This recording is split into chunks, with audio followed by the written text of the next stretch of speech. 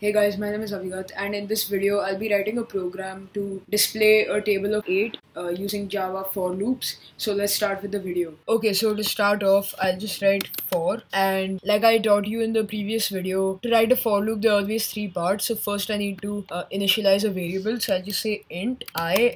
So the variable is usually called I, so I'll just say int I is equal to 8 because a table of 8 always starts with 8 because 8 times 1 is 8. Then I need to say till when this for loop is going to run. So I want this for loop to run until 8 times 10, which is 80. So I'll just say I less than or equal to 80, and lastly I'll say I is equal to I plus 8 because in a table of 8 I always increments by the number 8, so it's 8, 16, 24, 32, etc. And that is the for loop done. I will write my curly braces and I'll simply print out the table of 8. So system.out.println, and here I'll say I semicolon. So basically first the value of I is 8. So it prints out 8. Then it goes back to the for loop, and because I's value is still less than 80, it moves on to the third part. It increases I's value by 8. So then it becomes 16, and then it prints that out. Then I's value over here becomes 16, which is less than 80. So again, it adds 8 to it, which becomes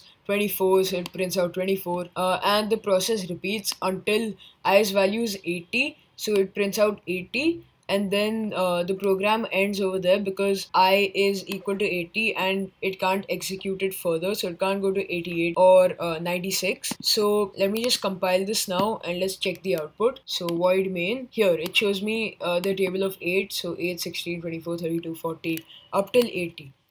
So yeah, that is all for this video. If you want the code, it will be available on my website avigatgupta.com, so make sure you check it out. Other than that, if you have any questions, feel free to let me know in the comment section down below, and I'll try my best to answer them as soon as possible.